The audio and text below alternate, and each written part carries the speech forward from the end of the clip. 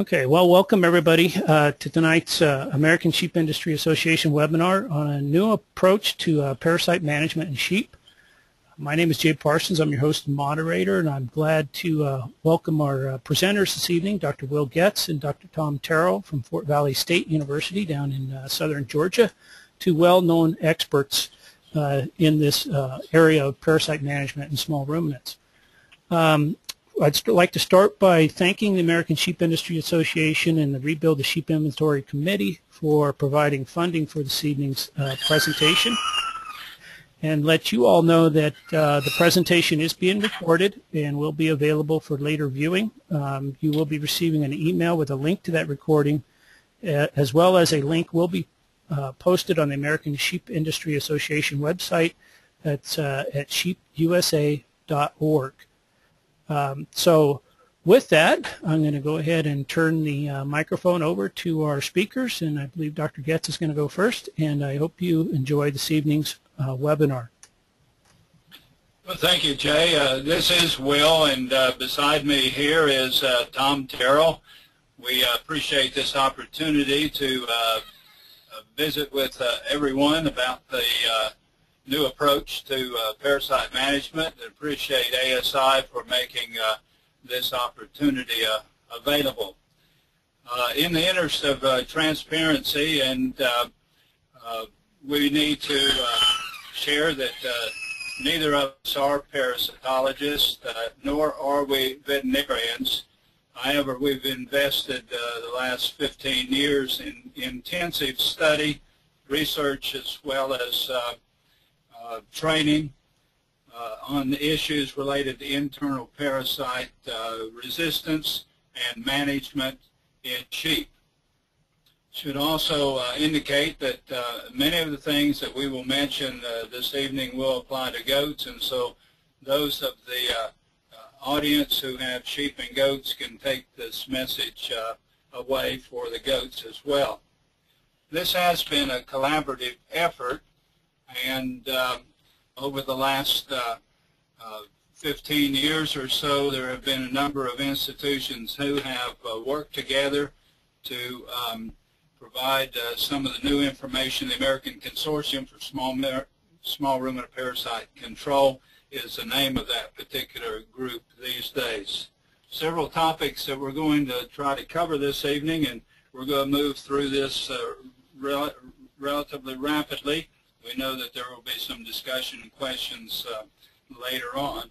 But we want to define the problem, visit a little bit about the parasites, what we know about them and how they operate, some of the biological issues related to gastrointestinal parasites, a very quick review of some of the dewormers that are available and where we've come in terms of dewormers, and then what we can do about the challenges that we have in terms of being more wise in our deworming practices, utilizing the FAMACHA card, which is a tool for diagnosis, and then some alternative controls that we suggest are out there and available. Well, obviously the big problem, and what we want to focus on tonight, is the issue of anthelmintic resistance, which is essentially a worldwide problem, not just in the United States, and we've come to realize that it's not even just the southern United States.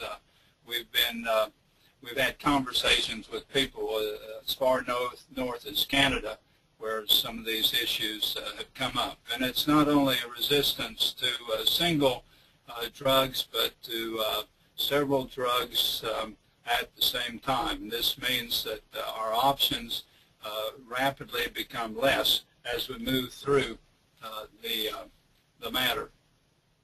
Well, we need to define resistance, and we're talking about resistance in the worms themselves. Later on we'll talk about resistance to worms by the host, which in this case is the sheep.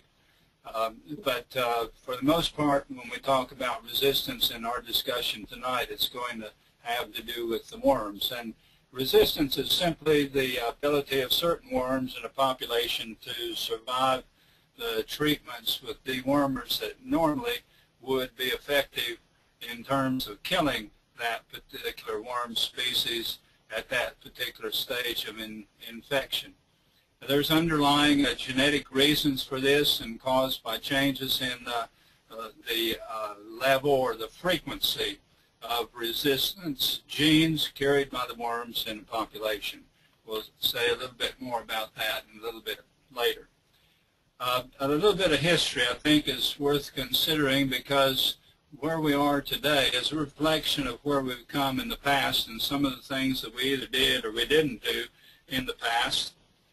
If we look at when the modern dewormers, the chemical dewormers, really became available, many of you, or at least some of you in the audience, may remember phenothiazine back in the 1940s and 50s, which was became the drug of choice. Before that time, did not really have sophisticated dewormers, but phenothiazine was really the first effective, cheap, safe dewormer, and it was effective for about 20 years. And followed by thibendazole, which some of you may remember from about the 60s until the 80s, was also fairly effective. But what we ended up doing was to become over-reliant on those dewormers, and we forgot about management, and it was oftentimes easier to simply deworm the whole herd, deworm every animal, and do it on a time basis. Whenever the old drug became less effective, there was a new one on the market. We're now at the point where we don't have any new drugs available to us, and so whatever we have is what we have, and we have to make some wise choices in how to deal with that particular thing. All right, so where do resistant worms come from? Well, essentially they've been there all along. And they've been there all along and develop because of the fact that we do challenge them with dewormers. Those worms that are not resistant die off, and those that are resistant are responsible for the next generation. And so they've been there all along, and that's the reason why our dewormers have become less effective, and whenever we introduce a new dewormer, then it requires a different kind of genetic composition on the worms themselves. So there's really nothing new, and what we need to do from the standpoint of management is to make sure that they don't continue to develop. It's essentially a gene frequency thing. On this next slide, you'll see that when we talk about genes for resistant, generally we presume that there are multiple genes, many genes involved, each one having some level of effect on resistance. Those effects are additive, and if we look at a whole population of worms, there will be within that population worms that have a high frequency of these resistant genes, number that have low frequency, and those are the ones that we kill.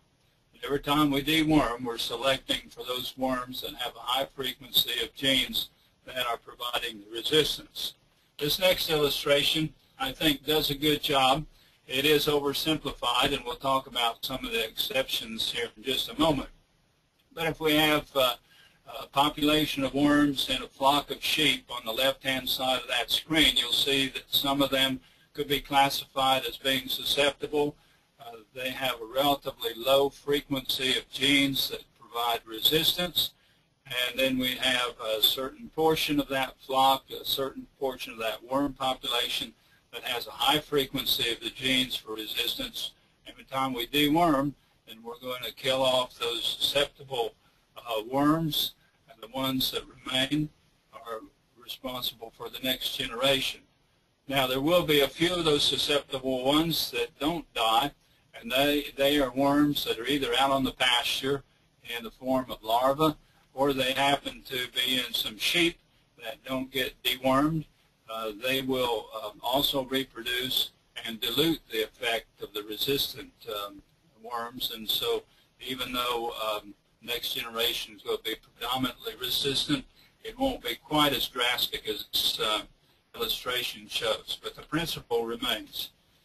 Now, just so that we understand what's really going on, whenever we look at what happens in terms of the frequency of resistant genes in the population, and you look at this chart here and you look over on the left-hand side there, the frequency of resistant worms is relatively low.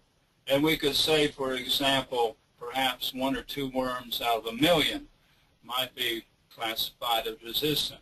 But worms reproduce relatively rapidly, and every generation that situation changes imperceptibly in the beginning until we reach a critical level, and then it increases fairly rapidly. I think in the next slide you'll see here that there will have been several generations passed before we can even detect resistance with laboratory tests, and then even further before we actually see the situation as a clinical problem where we begin to see cases of bottle jaw or anemia, those kind of things. At this point, it's really too late to reverse the situation, and we have essentially developed a resistant population that's not going to change. Resistance is forever, as this slide suggests. So it is an important issue, and when we reach that point, and if we don't have other options, we're in big, big trouble. Now I'm going to turn it over for further discussion, the next area, to Dr. Terrell here, and so Tom will visit with you about the next several issues that are of importance. So what is needed is a fresh approach. And about 10, 11 years ago, a group came together called the American Consortium for Small Ruminant Parasite Control. It was originally called the Southern Consortium for Small Ruminant Parasite Control. And it's scientists and extension people and veterinarians and even some farmers from all of these different institutions from all across the southern United States, also Puerto Rico and the Virgin Islands and South Africa, and originally in Denmark as well. But if you want to get a little more information, we have a website called acsrpc.org, where essentially this presentation and just a lot of other information on sustainable parasite control information is available. Some of the projects that the ACSRPC has been working on over the years, one was to take the Famacha card, which was developed in South Africa for sheep, and validate it for use in sheep and goats here in the U.S. We've done some tests with using copper oxide wire boluses as a anti-parasitic treatment. Also, quite a bit of research on use of condensed tannin containing forages for their anti-parasitic effects. We're doing some research and encouraging farmers to use integrated management approaches. Some work with resistance in the host, in sheep and also in goats. And we started off doing some work with nematode trapping fungi and vaccines. And I'll go through each one of these things a little bit, but the last two are we haven't developed quite as far along. So I wanted to start with just giving an idea of what the actual problem is, which parasites that we're interested in for sheep. And all of these also apply to goats. The most important species are Humungus contortus, which is also known as the barber paw worm, or the wire worm, or the blood worm. Has a lot of different names. This is a worm that occurs in the abomasum, is a blood-feeding worm. Another one that occurs in the abomasum is the Telodorsagia circumstincta, which is a brown stomach worm. Trichostrongylis glubriformis, also known as the bankrupt worm, occurs in the small intestine. And as you get further down the digestive tract, you can have some nematodiarus. But far and away, the biggest problem here in the southern U.S. and actually throughout most of the tropics and subtropics of the world is is a worm called Haemonchus contortus, or the barber pole worm. It's public enemy number one for sheep. It is, as the slide says, literally a blood-sucking worm. And the problem is that it is very prolific. One female can produce 5,000 eggs per day. It has an extremely short life cycle, 2.5 to 3 weeks from the time of an adult until the eggs are produced and larvae are produced, and then growing back into adults again. And this worm preys on weak, really any kind of animal that's under stress, and the animal essentially bleeds to death. And so it's a very serious parasite. And Haemonchus contortus has developed resistance to basically all the classes of dewormers that are available right now. It's important to understand the life cycle of the worms. The dewormers treat the adult, which occurs in the animal. So the adult is either in the abomasum, or the small intestine, or the large intestine, and lays eggs. The eggs pass out of the animal onto the pasture, and pass out in the feces. And under the right conditions, which we had a summer that was perfect for it here in Georgia, of warm, moist conditions, the eggs hatch into larvae, and then the larvae go through several molts. The first two, the L1 and the L3, actually occur in the feces itself, where they feed on bacteria, and then until they reach the infective stage, which is the L3, which actually doesn't feed, but it has stored nutrients, and it's a very active larvae at this point, and it wiggles up and down and goes up and down with the dew on the grass. And the animal consumes the grass. The larvae migrate to the organ, small intestine, or the large or the abomasum, go through several more molts, and then becomes a egg-laying adult. And the whole process is then repeated. This is a picture of Haemonchus contortus. This whole life cycle, as I say, takes only 2.5 to 3 weeks under good conditions. And so you can have a very high infection level in less than a month here in Georgia, and most places in the East Coast, and even, as Dr. Getz said, even up into Canada during the summertime. You can see this barber pole appearance, an old-fashioned barber pole. It's because of the blood in the intestine of the animal, and it's wrapping around the white eggs in the ovary.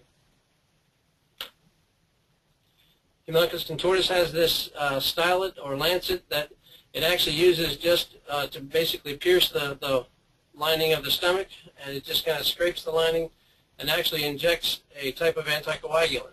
And so it starts blood flowing, and it just feeds on the blood and absorbs it into its body. And so animals can become highly anemic in a very short period of time under a severe infection. And this condition called bottle jaw is a swelling underneath the jaw. It's low, actually due to low blood protein. And this is an indication of an animal that's very heavily parasitized. Why is it such a problem? The parasite evolved in the tropics, so it thrives in warm, wet climates. In the south, it has a very long transmission season. Basically, you can have infected larvae on pasture year-round in the southern U.S. It has a short life cycle, and so within just 3 or 4 weeks, pastures can reach quite dangerous levels of infection with Haemonchus. Unfortunately, immunity is slow to develop to H. contortus infection in sheep and lambs because they have very little natural immunity, or very highly susceptible. And even the immunity of the ewe wanes around the time of lambing due to stress. Why is it such a problem? If you look, it is a very prolific worm, and if you look at the numbers, each female can produce 5,000 eggs per day. If you have 500 worms, that's 2.5 million eggs per day per animal. And if you have 50 sheep, that's 1 billion eggs per week that are going to be infecting the pasture. The brown stomach worm is more of a cool season worm, and so it's the most important species of sheep and goats in cool climates, such as in the northern U.S. But that's even changing some now in the summertime, where Haemonchus is becoming the dominant parasite even in these areas. But this one, the worms, it doesn't actually feed on blood. Worms develop in the gastric glands and destroy the glands, which then affects the animal's appetite and its ability to digest and absorb nutrients.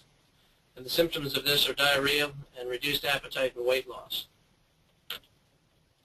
So just as a quick overview, anthelmintics are commonly called dewormers or drenches, and there's actually only 3 classes there's a lot of different drugs out there, but there's only 3 classes or families of anthelmintics and each class has a similar activity or a similar way of attacking the worm.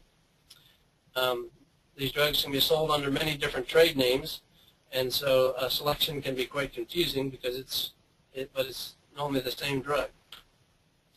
So just as a brief overview, one class is called the benzimidazoles.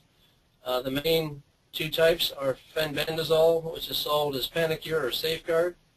Another is albendazole, which is sold as Valbazin. There's the ivermectin milbemycins, which are ivermectin, also marketed as Ivomec, or moxidectin, which is marketed as Cydectin. And then the third major class are the membrane depolarizers, which include levamisole, which is marketed as Tramisol, Levosol, or Prohibit, and then also morantyl tartrate and pyrantyl tartrate, which is marketed as Reumatel. One note with levamisole, there are problems because of there's a rather narrow margin of safety when you're using levamisole, so it's actually important to get your animal's weight and not just use the same level of dewormer in each of your animals. You also don't want to withhold feed before you give it, and don't use it in dehydrated animals. There's been a lot of discussion about other potential dewormers. I'm sure you've heard of DE, or diatomaceous earth. There's a number of herbal dewormers that are on the market. Unfortunately, there's no scientific evidence that these have any benefit for worm control. We are still doing some research, but so far we've not been able to find any published scientific work that shows that they're actually effective.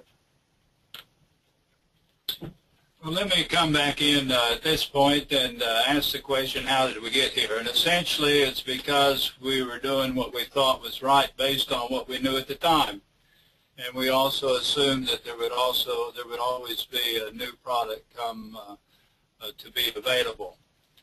We also followed what was recommended by the experts, the extension specialists, the veterinarians that were out there. So let's just take a few minutes to revisit the whole issue of resistance and to consider some of the factors that were involved. If we take a look at some of the things that we did, the traditional approach involved treating the whole herd and deworming by the calendar. Those were the 2 primary recommendations that were made for many, many decades that worked actually to the detriment and created the resistant situation. We also rotated dewormers regularly, at least once a year. Recommendation was to do that, and that was, again, was on the assumption there would be new products come along when we needed them. In some cases, it wasn't possible to rotate pastures, and so by having only one area for grazing, it made the exposure to the larva quite a lot greater. Overgrazing, as with any of the small ruminants, sheep reproduce fairly rapidly. It's easy to get in a situation where you're overgrazing more animals on an area than you originally anticipated or planned. And dewormed and immediately moved animals to the new pasture. We know now that that was not a constructive thing to do. And so we also, whenever we buy new breeding stock, really essentially buying a population of worms and turn them out into our existing ewe flock, and they populated the pastures. So then question is, what are the major causes of this resistance to the dewormers?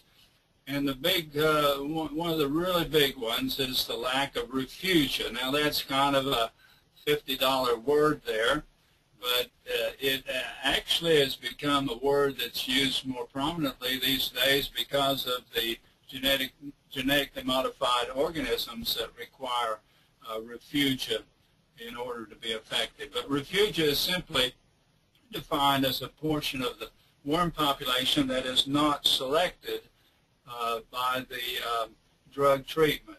In other words, these are worms that exist in untreated animals. They're not exposed to the dewormer, and eggs and larvae that happen to be on the pasture, again, not exposed to a deworming event. And so they are not selected for by our treatment. So this refugia basically provides a pool of sensitive genes and dilutes the frequency of the resistant genes because of the fact that the worms interbreed and there is a dilution effect. Many people considered the presence of refugia to be the most important factor in developing drug resistance. So as we move on then, let's take an additional look at some of the causes of the resistance to dewormers. And one of the causes, one of the main causes, is treatment strategies that decrease the number of worms in the refugia group. And this happens anytime we treat and immediately move to a clean pasture, because what we end up doing is populating that clean pasture with resistant worms rather than a portion of susceptible worms. Treating when there are few larvae on the pasture. In other words, during a dry period of time, deworm, and it eliminates some of the refugia. And then treating all the animals at the same time. There's no refuge point there. Anytime you're treating your animals more than 3 times a year, you're working against the reservoir of susceptible worms. Important to be sure we're dosing with the correct level. Oftentimes underdosing occurs when we miss the mark on the weight of animals. It's not just a matter of filling the syringe, it's a matter of knowing accurately the weight of the animals that we're working on. So if resistance seems to be inevitable, what can we do? We first of all need to recognize the fact that resistance is a natural biological consequence of drug treatment. As I said before, anytime we treat, that's essentially a selection event for resistance. And the rate of development of this resistance can be controlled by what we do or what we don't do from a management standpoint. We can slow down the rate at which the resistance occurs. So our goal as sheep producers, sheep owners, sheep advisors is to preserve the efficacy of the drugs that we have available for as long as possible. And we do that through 2 different ways: increasing the amount of refugia that's out there, and selective treatment. In other words, not treating all of the animals all of the time. So it's important also to point out that resistance occurs within classes of anthelmintics. In other words, if we have resistance to one drug in a class, essentially we have resistance to all of the drugs in the class, and the only difference between the drugs or the brand names within that class is the potency of the product. And there can be, because of that potency, there is a sequence in which one would use the products within a class. We have now determined that in some flocks, nothing works from the standpoint of dewormer.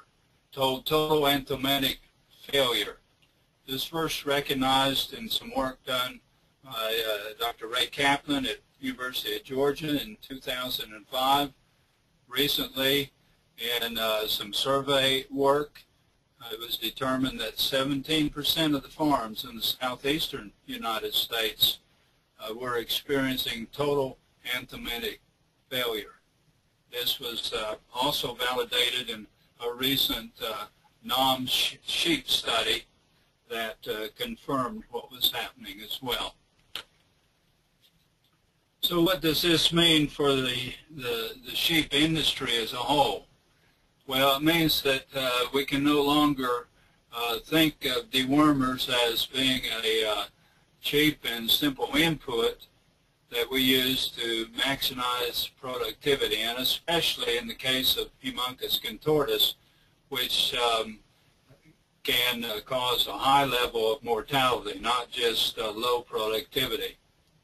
So we need to realize that these dewormers are extremely valuable and treat them as limited resources. Take a medically based approach to treatment of the worm population. So we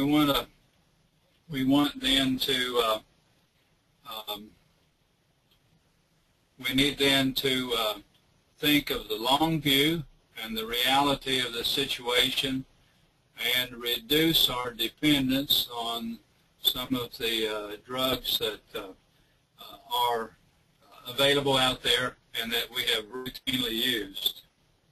In the next slide, we need to consider the ways in which we can slow down this resistance. If resistance is inevitable, then we have a charge to slow it down, reduce the genetic selection for resistance, which means deworming less often with the chemical dewormers, and maintaining a pool of the sensitive genes which would be in the refugia.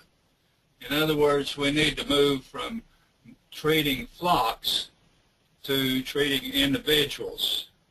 And for doing that, we have developed a concept called smart drenching, or integrated parasite management, IPM, in order to make this happen. And so I'm going to ask Tom to continue this discussion in regard to smart drenching and what the components of a smart drenching program might be. Okay, thank you, Will. When we're talking about smart drenching, we're talking about trying to come up with ways to intelligently use the remaining drugs that we have. You know, we're not saying don't use drugs. We're saying use them properly, use them wisely, and treat them as a very limited but valuable resource. But the components of a smart drenching program, you need to know before you start what the resistance status of your flock actually is, which drugs the sheep are resistant to, which ones they're not, or the parasites within the sheep anyway. You need to use appropriate pasture management to keep resistant worms off the farm. Be careful where you buy your animals, and just be aware of or use management, you know, to keep your animals isolated before you allow them onto the farm. it's important to administer the proper dose of, just by using a wrong dose, you can actually select for more parasites. And we also utilize host physiology, things that we know about digestion, say the rate with which drugs go through the animal's body based upon whether or not they've eaten, the animal has eaten or not. And then a very important tool, which is selective treatment using a concept called pharmacia. So in order to know the resistance status of the flock, there's essentially two ways. One is called a fecal egg count reduction test, which a farmer can actually do on his own property if he has access to a microscope, or to use what's called a drench right analysis, and I'll talk about that more in the next slide, but that has to be done in the laboratory. And we recommend now that that a farmer repeats this every 2 years, because its development of resistance can happen that quickly. And so when you know what resistance you have, the drug can still be used, but it has to be managed appropriately. So what is a fecal egg count reduction test? You can do this with your own animals. Take random fecal samples from about 10 animals, and then deworm with whatever product you're testing. Take a fecal sample from the same 10 animals in 7 to 10 days, and then look under the microscope, either have a vet do it or do it yourself. Determine the level of decrease in number of eggs per gram of feces. And the reduction should be 90 to 95% if the drug is still working. If it's actually less than 95%, it's considered that you have resistance to that drug. This can be, as we said, done on farm, whereas the drench right procedure is a laboratory procedure. As far as pasture management, we encourage farmers to use appropriate stocking rates. Don't overgraze. Build temporary or permanent fences in order to provide safe pastures, or you can move animals into a pasture away from areas where there's a high concentration of larvae. You can also use dilution strategies by mixing 2 or more livestock species on the same pasture. Sheep and goats don't share the same parasites as cattle or horses. And so by adding cattle or horses to your sheep, the cattle pick up the parasites, and it doesn't hurt the cattle, but it helps the sheep. We recommend rotating pastures between the different species of sheep or cattle, but don't try to do it combining sheep and goats, because they share the same parasites, and so it doesn't work in that instance. Generally avoid overstocking. It's hard to give really for an audience such as this one any kind of ballpark figures for stocking, but just as a general rule, 5 to 8 sheep equals an animal unit. And so if you're more familiar with stocking for cattle, 1 cow is generally 1 animal unit. And so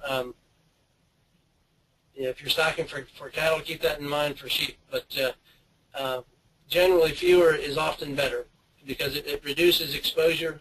The more animals you have in an area, the more they're going to drop feces, and the more larvae, and the more exposure those animals are going to have to larvae.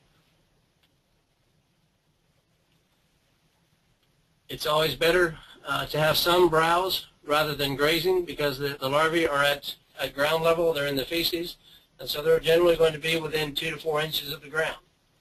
And so if you have some browse areas, your animals will be eating their feed up away from the ground, which reduces exposure to worm larvae.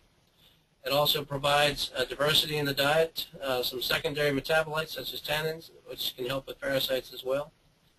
It may limit energy, but protein levels can often be high with these growing points and young leaves and so forth in trees.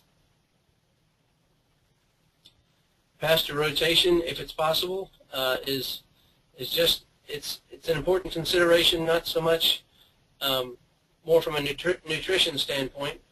There's not a whole lot of evidence in our environment that rotating pastures helps from a parasite standpoint in the animal, but it does help with the animal's nutrition, which helps them deal with parasites. It's important to keep animals away or fence them away from risky areas, or just be aware where these areas are. It's essentially anywhere where animals congregate, where you can have increased fecal egg count contamination, or increased fecal contamination. And so essentially what you're doing is if you have minerals or water or shade, you're increasing the relative stocking rate around those areas. So they can become problem areas. As a general rule, you need to be aware of where you're buying your animals, and you try not to buy resistant worms. So all new additions to the flock should be quarantined and aggressively dewormed upon arrival to your farm. We recommend, by aggressive, we say combine all the different anthelmintics that you have from different drug classes, such as combining moxidectin with levamisole or albendazole, and try to essentially remove all the parasites in the animal. Keep it in quarantine for up to 14 days, and also to perform a fecal egg count test to confirm that it's not shedding eggs. We also recommend that you place the animal onto contaminated pasture rather than onto uncontaminated pasture, so that it will begin to pick up some susceptible parasites. It's very important to use the proper technique when you're deworming to ensure that the proper dose is delivered. For the proper technique is putting the drench over the back of the tongue. If you don't do this, sometimes there's a esophageal groove that can close, and the drug will go straight to the abomasum and will not spend enough time in the animal to be effective. Yeah, so in that case, then efficacy is reduced. Give the right dose. It's important to know the weight of the animals being tested. All of these different drugs have different concentrations, and so you can't just give the same one to, that same level to each animal.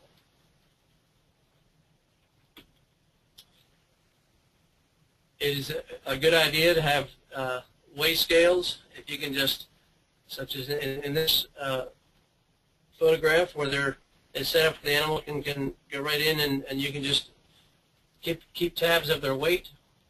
You can use weight tapes, which are effective for sheep and dairy goats, but less effective for meat goats.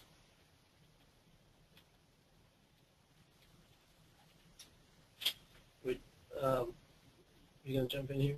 Okay, I was going to let Dr. Getz jump back in here to take over for a minute. Well, there are a few additional things that you can do to maximize the drug efficacy, and one of those is to restrict the feed for 24 hours prior to treatment. And what this does is that it decreases the digestion that happens to be in the digestive tract, allows the dewormer to have more contact with the lining of the digestive tract, and increases the drug efficacy. Obviously, you don't want to do this in late pregnancy, because those ewes are trying to get all the energy that they need to support the fetuses in late pregnancy. They need to eat all of the time, have their head down into the grazing resource, and they don't need to be without feed for 24 hours. And then repeat the dose in 12 hours. This tends to increase the efficacy of the dewormer beyond the single treatment that might happen to be there. There is obviously a genetic, there are genetic differences among different animals within a flock and among different breeds within the species. We need to probably take a moment to distinguish between what we call resilience, which is the ability of individual or groups of sheep to cope with heavy worm challenges as compared to true resistance, which is the ability of the sheep to limit the establishment of a worm population, worm infection within their body. Either one of those is a positive attribute that we're looking for, and by looking at individual animals, as we will explain later on, the way to define there. Obviously, the sire will have an influence because of the genetic composition for resilience or resistance, and as I said before, there is some variation among as well as within breeds.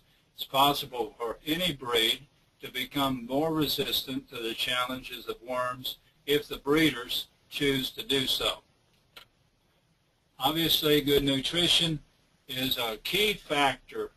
Animals that are well fed, have nutrient balanced, and most of the time this is going to come off of forage and pasture, are much better able to withstand challenges of a parasite infection that's there.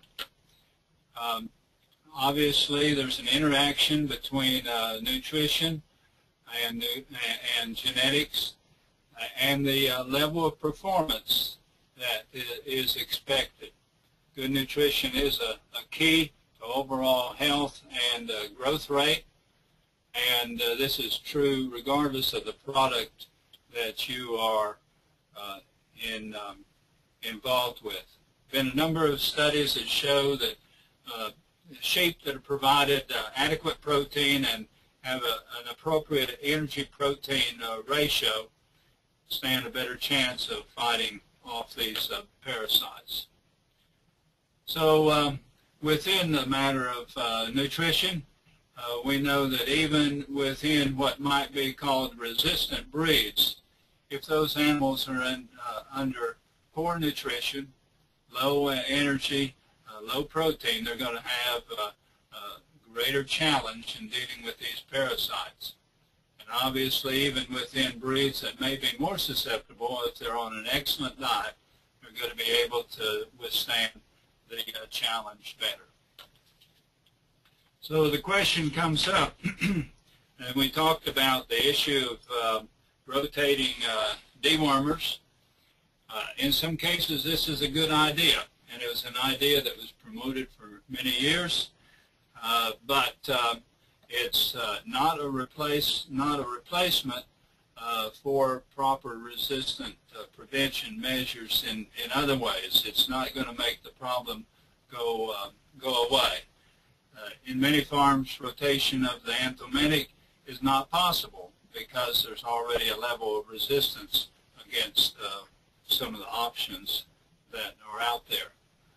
Rotation of dewormers is a bad idea. In the next slide you'll see, because it creates a false sense of presumption that the resistance prevention program is in fact working.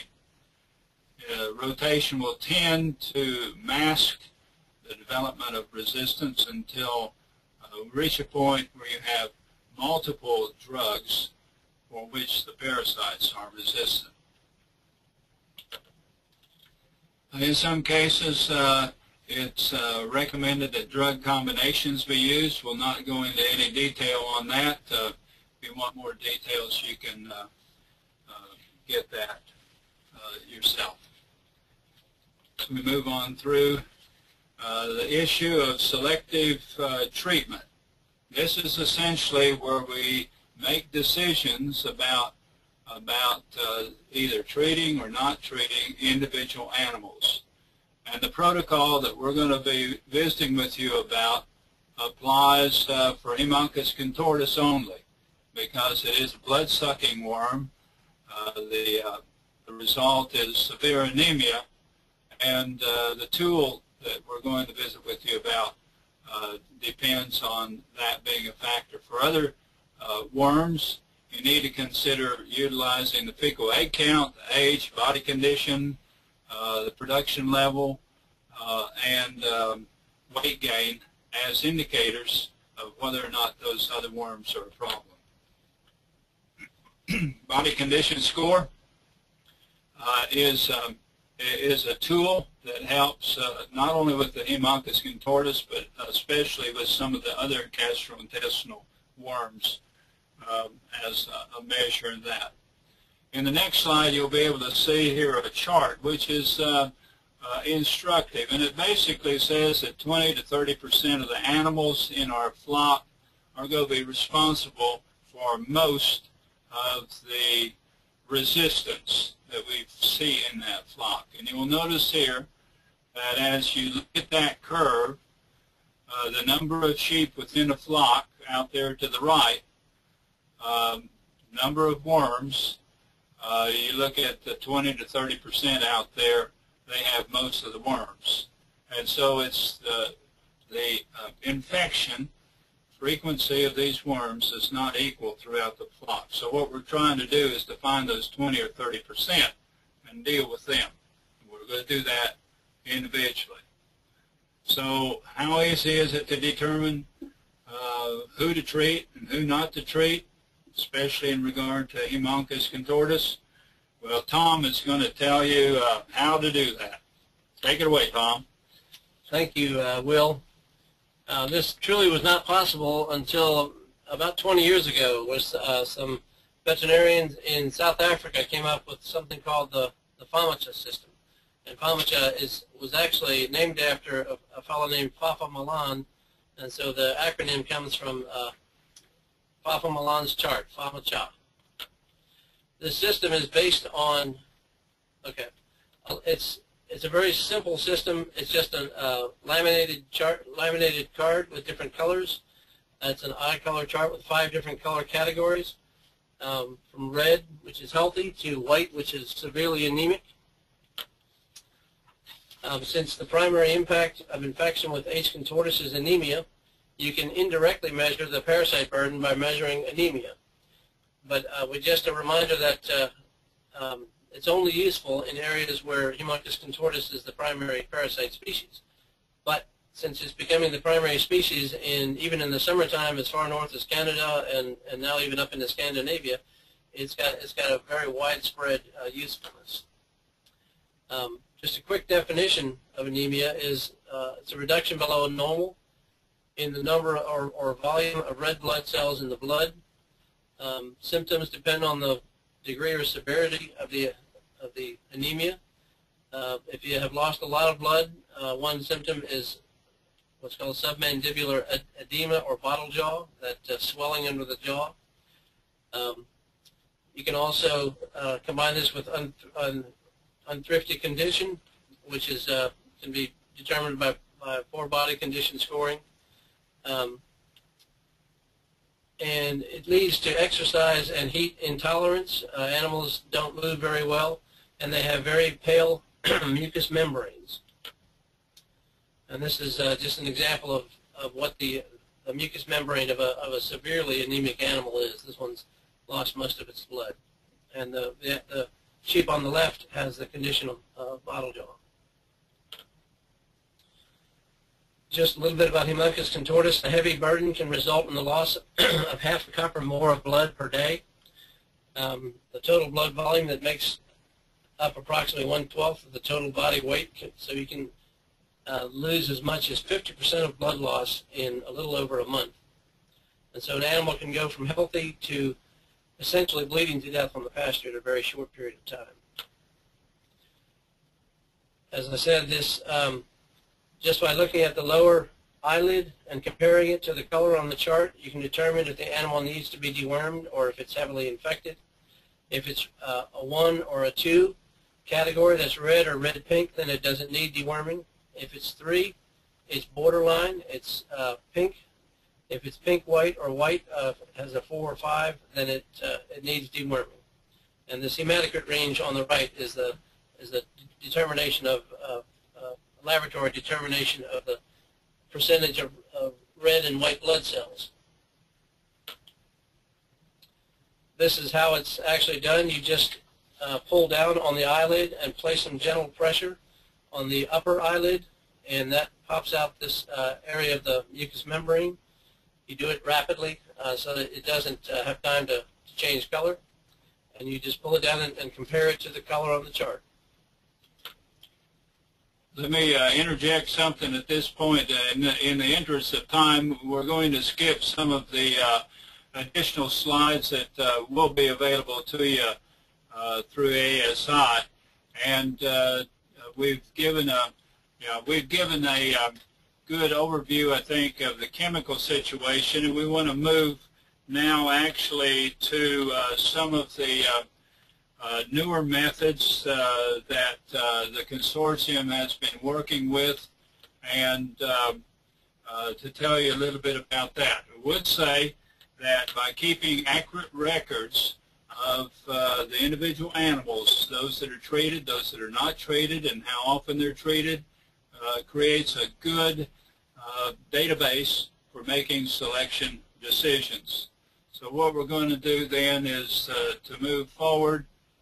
We can select individuals that are resistant and cull susceptible individuals based on this FAMACHA information, and it's a long-term process, but you'll be surprised how much difference it makes when you first start getting rid of those that are repeated animals for treatment. Another new method or alternative method to drugs is giving animals copper oxide wire particles. This has been shown to be effective against hemuncus, but only hemuncus. It was originally marketed for use in cattle, something called Copashore, but it works very well in sheep, but there is potential for toxic effects, and so you have to be careful not to use too many, not to use it to deworm too many times. It is effective in goats, but it's a little more variable than in sheep.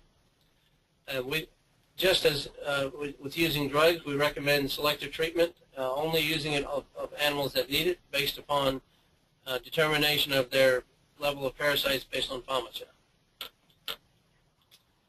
Another thing that we've done a lot of work on is use of condensed tannin-containing plants, and particularly one called Sericea lespedeza. And this is a forage that grows quite well in the southeastern U.S. It's established as a pasture or a hay, but it's also can be made into pellets, and it's very effective against hemuncus. Other types of tannin-containing extracts have also been used, but so far have not been nearly as effective as the work with Sericea lespedeza. And so I was just going to focus a little bit on that. This is a picture of the plant. It's older farmers will recognize it. It was called poor man's alfalfa because it grows on very acid soils and grows with very little fertilizer. It's a perennial warm season legume that's high in something called condensed tannins, which is a secondary compound of plants that actually binds to protein. And as I said, it's tolerant of low pH and grows on infertile soils. This is the area in the U.S. Where it grows grows very well. It also grows in other parts of the world. It grows extremely well in southern Africa, and actually came from China and India, and so it grows well in that area too. We've done a lot of research here at Fort Valley looking at different forms of Sericea. One of the claims to fame of Sericea is that it makes excellent hay because it dries very, very quickly. And then, so we've looked at ground hay, leaf meal, and also pellets. And just as a summary of all the work that's been done so far, of the effectiveness of, and this is actually adult worm species, and normally you have to feed it for about 6 weeks to get this level of control. But hemuncus, there was about a 70% reduction. It has also had some effect against Strechostrongylis and Osteotasia. But for a biological treatment, that's a very promising, almost as much as an anthelmintic. Some of the research results, the optimum dietary level for reducing effects appears to be about 50 to 75%, and so you need to get that much into the animal from a parasite standpoint.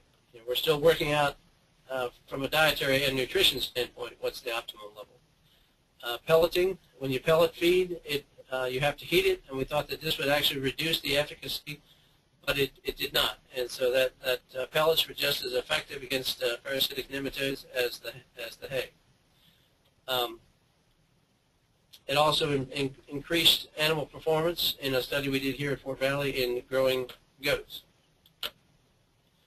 Copper oxide wire particles are these little filings, just look like copper rods. Oops. Oh, this is the effect of copper oxide of giving this bolus to sheep. Again, it's only effective mainly against Haemonchus contortus, but you know, you can get 70–80% kill of adult worms just by using this product. And it was originally developed, the 25-gram bolus that you see on the right was developed for cattle that had copper deficiency, and initially we would just repackage it into 1 gram or half-gram size to give to sheep or goats, but now there's actually some commercially available in the smaller sizes as well. What we recommend generally is that you, rather than just depending on one type of deworming practice, that you develop an integrated program combining different things. And we've been doing research that was won by Dr. Burke, our colleague at a USDA station in Arkansas, combining copper oxide wire particles plus Famacha to identify the animals that needed it, plus feeding a Sericea pellet as a supplement on pasture. And this is just an example of some integrated control programs that have been successfully employed by various farmers. Arkansas sheep breeder was combining Famacha and copper oxide wire particles. Tennessee goat producer was combining Famacha with rotational grazing of browse, plus supplemental Sericea lespedeza hay. And then an Ohio sheep breeder was combining Famacha with genetic selection and rotational grazing to maintain refugia. And so this is a much better way, you know, on your farm to find out what's most effective, to try different combinations of things. Should we go on with this? Okay. Just very quickly, some of the early work that we did, there was a type of nematode trapping fungi. It was called Dunningtonia flagrans. It's actually it was highly effective. It would actually trap the developing larvae in the feces and use it as a feed source. But the problem with this is that it's the company that was making this fungus and making it commercially available went out of business. And so even though it is effective, it's not currently available, even though we're continuing to do some research because it is quite promising. We've also done some research with vaccines against Haemonchus contortus. We found that it works quite well in controlling parasites in sheep and goats, but the drawback is that the vaccination has to be done quite frequently, that the protection is not complete. It's also expensive. And so right now, both the vaccines and the fungus are not really commercially available. I think, again, in the interest of time and to allow a little bit of time for discussion, we're going to move on through the rest of these particular slides and summarize many of the things that we've talked about. And essentially, internal parasite management in sheep is we have the potential for it to be more effective and sustainable because we understand not only the parasites but the sheep better than we have in the past. We'd also direct your attention to 2 other resources on this particular subject, especially the website for the Parasite Consortium, as well as the e-extension website with the sheep community of practice, which also maintains information on internal parasite management. And with that, we'll wrap up our comments. And Jay, if you want to take over now and Okay. moderate the questions, that's fine. Okay. Excellent, guys. And we have several people that have typed in questions during the presentation, which I'll go ahead and just take those in the order they were entered in because they look like excellent questions. I do also want to tell our listeners that if you want to ask your question directly and you have a microphone hooked up to your computer or you phoned in and put in your PIN number, if you click the little hand guy that should be showing on your screen there, there's a little hand there where you can raise your hand. I can call on you directly and you can unmute your microphone and let you ask the question direct. But let's go ahead and get started with some of the ones that were sent in during the presentation. Let's see. Let's start with Rudd sent in a question that asked about do resistant parasites move between individual animals, and if so, at how significant a rate?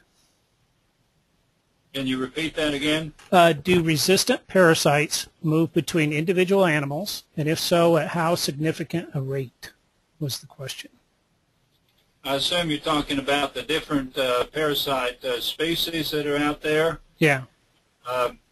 Any individual animals can have more than one of the species, and all of those species will be out in the environment to one extent or another. And so you can have each of the species existing in the GI tract of individual animals.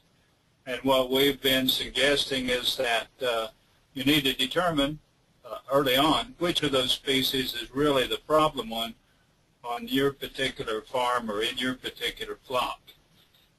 One animal can't catch a parasite or resistant parasite from another. What it does is those resistant parasites seed the pasture, and then any animal is grazing, so it's each of your animals that has resistant parasites will seed the pasture, and then those resistant parasites will be available to whatever animal grazes it. Okay. So it's not a direct thing, but it takes time, but it can happen relatively quickly. Okay, very good. I'm going to combine a couple of questions here because Justin asked, why is rotating paddocks not effective at reducing parasite loads?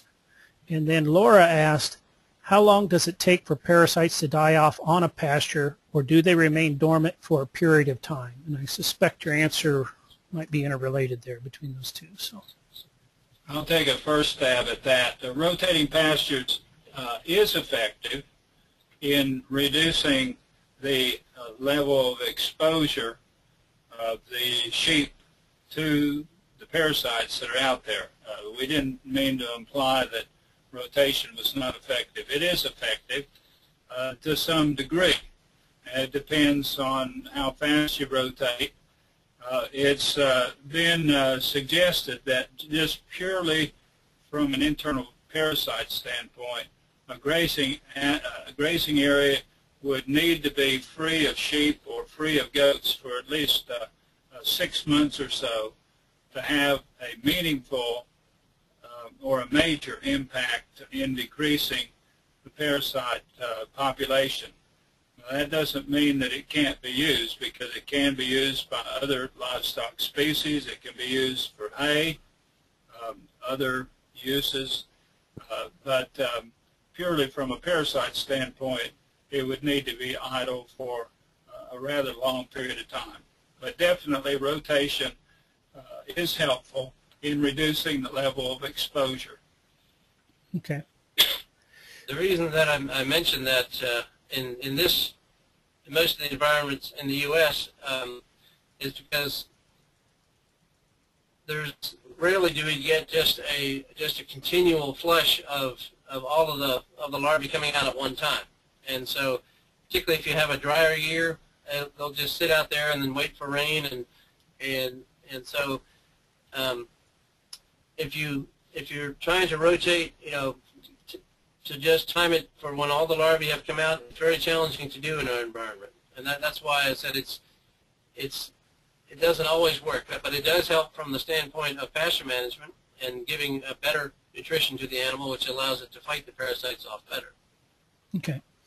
And Margie asked a question, are we counting on the dewormers being absorbed in the rumen, reticulum, and omasum, and thus do not want it to get dumped straight into the location of the adult parasites, the abomasum? Does this also indicate we might want an injectable over a drench to obtain a greater systemic effect?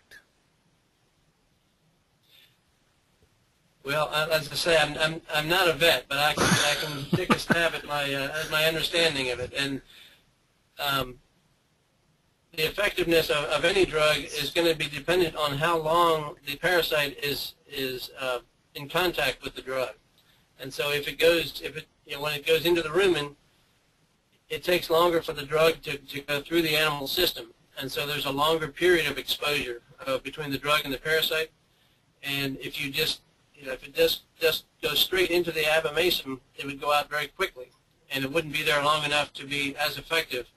And that's one of the reasons that we say physiologically, if you hold an animal without feed overnight, you actually slow down the flow of feed, and so that would slow down or lengthen the time that the drug has contact with the parasite, as it goes through the animal system. But as far as the difference between injectable, say I'm not really qualified to answer that one. Okay. And Cody has asked a question, are the 3 classes of anthelmintics only available worldwide or only approved in the United States? So I guess it's just where all is that available? Most of them are available worldwide, and people have probably heard about a new class that's been available. It's called Zolvix, but it's been available in New Zealand and Australia and places like that, but it's currently not available in the U.S. And they're saying that it may become available at some point. But what we caution everybody is that even with these new classes of drugs, is that they'll be very expensive because it'll be one of the few things that works, and there's already resistant worms out there to it, and it won't. If we continue doing what we've always done, go back to old practices of deworming all the animals at one time, deworming them, every month and things like that, then we will, fairly rapidly develop resistance to any new drugs that come onto the market. Okay. But that particular one is not currently available in the U.S. Okay. And I'm going to combine a couple of questions because they both have to do with the pellets. Justin asked where you buy the Sericea lespedeza pellets, and then somebody else asked about the rate at which you feed them. They are commercially available now, and I believe, I don't know if it's listed on our website, but it's a company called Sims Brothers Seed Company in Union Springs, Alabama, and they have made a pellet based on Sericea leaf meal. They found a way to separate the leaves and just make the pellet based on I think it's 90% leaf meal plus a binder. And so I believe there's information on Sims Brothers Seed Company on our website, but they have a web. Yep. Sims Brothers also has a website themselves, yep. So you can go there directly. It's one word, SIMS Brothers, and then Seed Company. And so I think it's simsbrothers.com. Okay. And what was your other question? Oh, the amount? Yeah. We've found effectiveness when we feed it at about a pound per head per day. And we're doing a study right now where we're going to go lower than that, and just to see, because just this past year we found it to be quite effective against coccidia, as well as these parasites in both sheep and goats. And so we're doing a study to see if we can go lower, how low in the diet we can actually go to still get the effectiveness. And so we need to repeat the question in about 6 months. Okay. And I'm going to combine a couple of other questions on the COWP. Roy asks, how long Are they effective? And Cody asks, where does one buy it?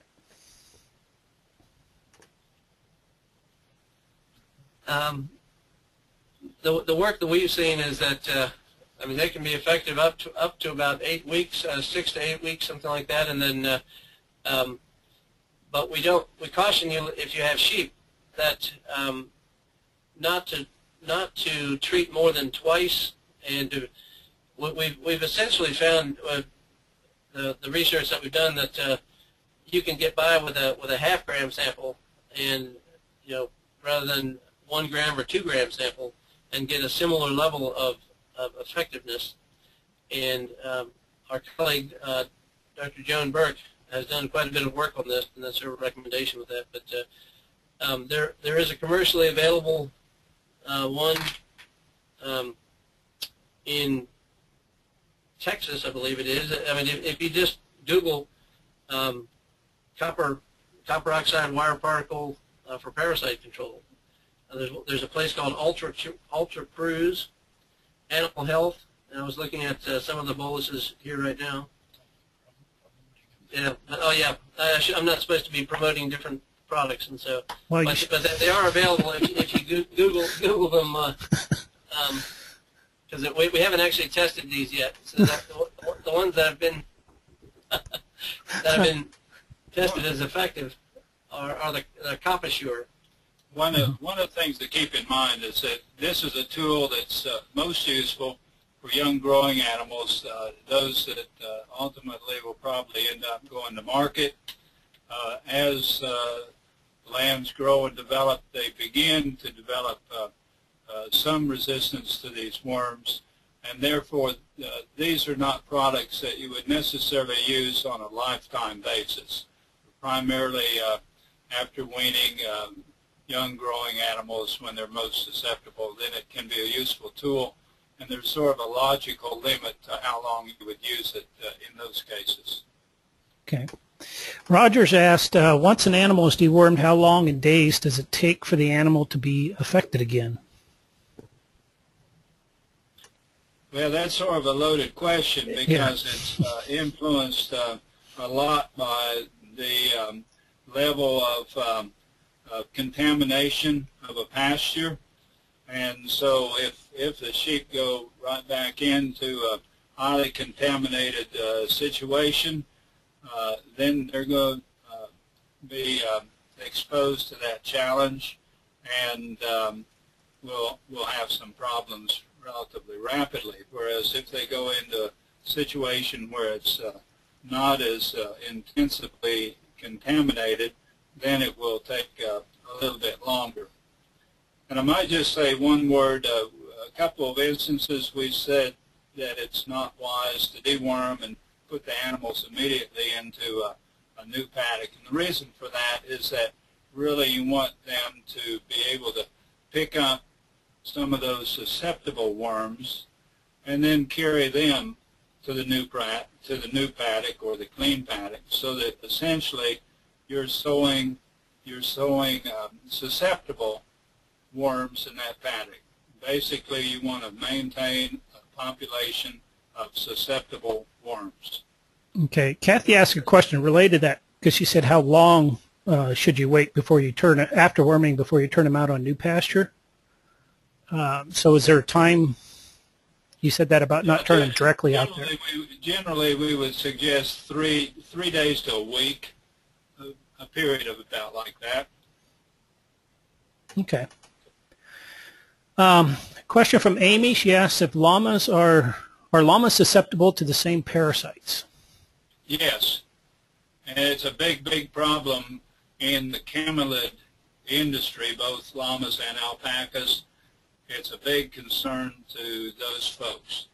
Same problem and the same practice of deworming often and regular.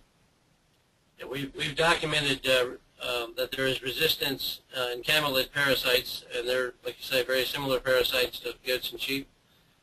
There's resistance to the drugs that they're using there as well, but the same tools, Fomichek, can also be used with camelids. Okay.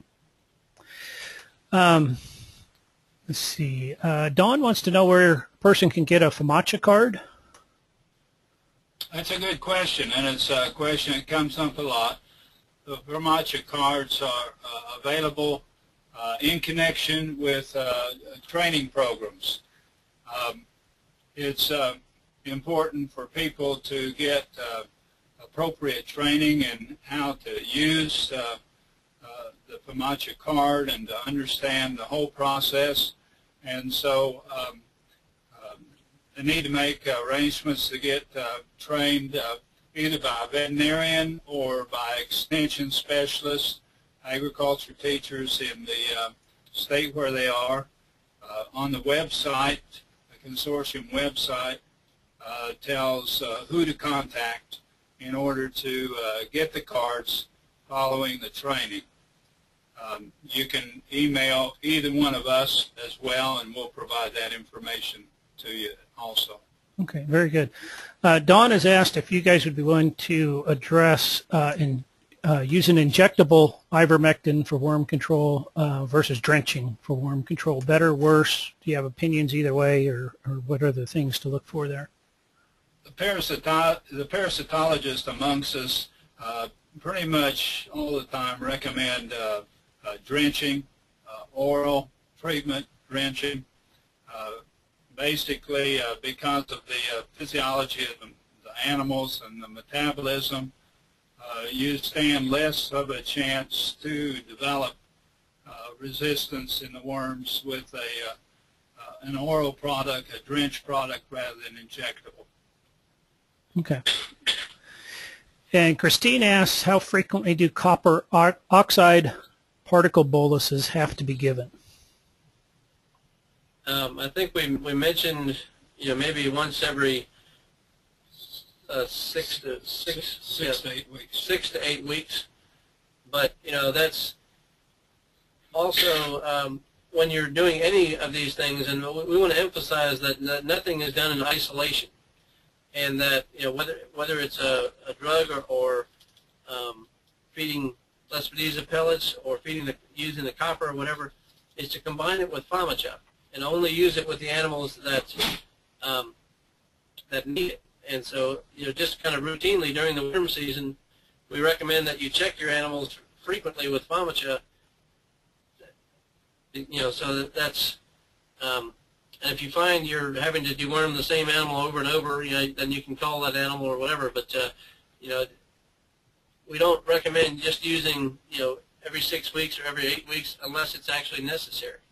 It may well be that the animal can go longer, or some instances shorter, whatever, if they're more susceptible. And so, everything we do is based upon, being aware of which animals need treatment. And that FAMACHA card is so useful for that.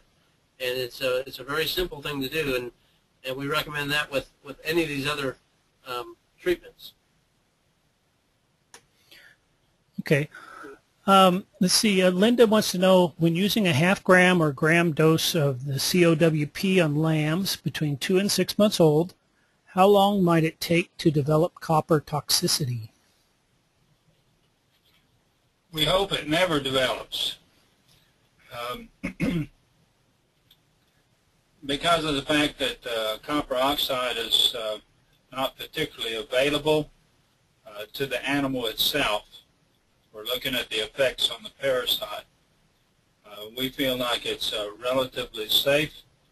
I don't think that we have really run into copper toxicity with that product in any of our research work that we know of. Okay. There is some evidence of buildup of higher copper levels in the liver, but so far we've not seen any signs of toxicity. But it is something that sheep owners need to be aware of, and that's why we don't recommend treating more than twice in a year or whatever with copper. Okay. You guys okay with just a couple more questions here? Of course. Yes, sir. Jerry asks about feeding the Sarica pellets. She's saying she assumes that that's in addition to the regular sheep feed, the amount that you had given earlier, that you don't reduce the regular feed because you're feeding that, or how do you handle that? It is a feed, and if you're and that's one of the unique things about Sericea is that you can replace some of whatever else they're on with the Sericea pellets. It's the leaf meal. It's about 15% crude protein, something like that, 14.5%, and so whatever else you're feeding, you can replace some of it with the lespedeza, and so Okay. that's it is a feed, so that's one of its advantages. Okay. And last question is from Laura. It has to do with the membranes. How long should it take the membranes to get red again after deworming? That's a very good question, and that can be a very frustrating thing, especially on sheep that are highly infected and you're anxious whether they're going to survive at all. But we found that it takes at least a week to 10 days to change one score on that FAMACHA card. So it's not a rapid process. Essentially, the sheep has to rebuild the blood and increase the volume as well as increase the density of the blood, and that takes time. So we're looking at 7 to 10 days to move back one score. I would say maybe even a little bit longer, but just because a lot of that depends on the animal's nutrition. If they're on poor pasture or something like that, then they won't respond nearly as quickly, and that's where the combination of nutrition and everything else you do comes in. If even a low level of parasites can keep an animal anemic if it's not well fed. Okay, very good. And I want to thank both Will and Tom for their excellent presentation this evening, just packed full of a lot of information. Want to tell our listeners that it has been recorded and it will be posted and available for you to listen to and digest a little further. In addition, we'll be making their PowerPoint slides available for viewing online, and you'll be receiving an email to that effect within the next 2 days that'll have links to that information.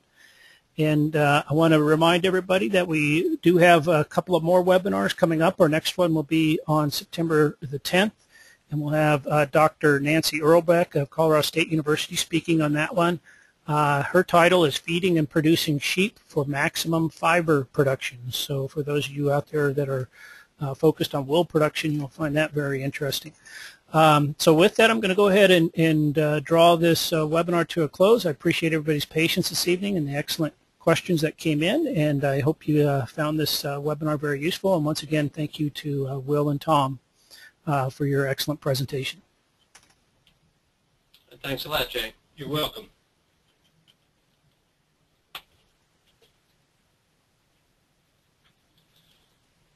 Okay.